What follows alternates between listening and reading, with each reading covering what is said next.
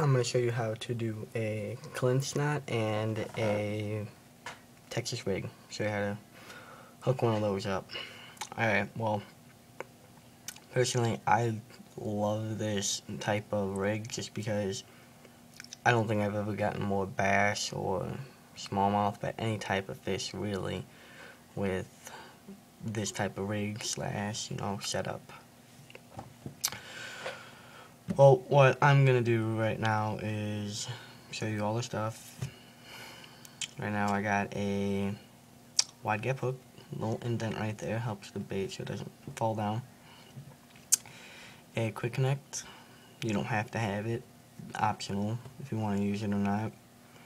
A sinker to help my plastic bait go down a little bit farther in the water, and my plastic bait with a longer tail to it.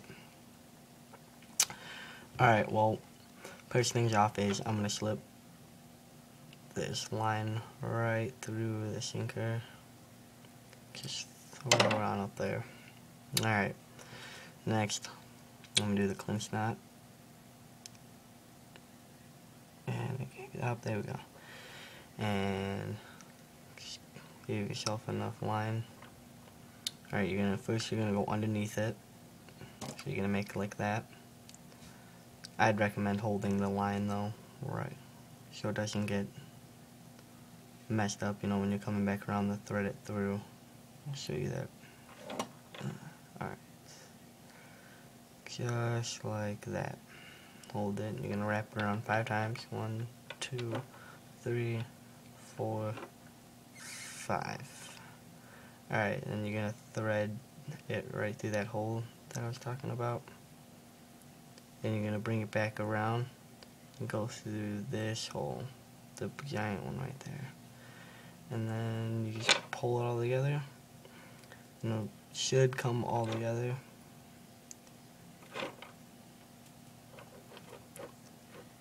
Give you a nice little knot like that. Then I'm gonna cut off this extra line right now.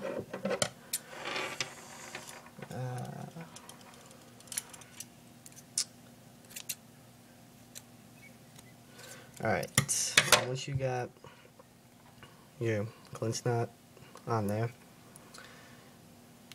you're gonna put your hook on there, thread it right through the eye of the hook, connect it back. Alright, now I'm going to show you how to hook up the actual Texas rig. Alright, how are you going to do this? You're going to take the head of it, stick it right through the top of the bait, poking out. Alright, and you're going to slide that all the way up to the top of the hook, all the way up into that indent too, all the way up there.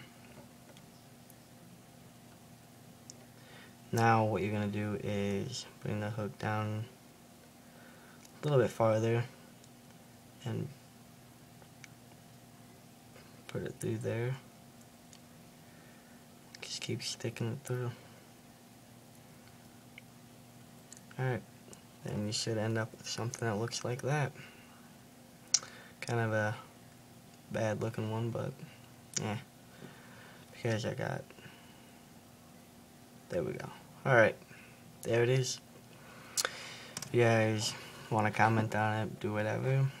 If you guys want to tell me something about your fishing story or whatever, let me know. Hope it helps.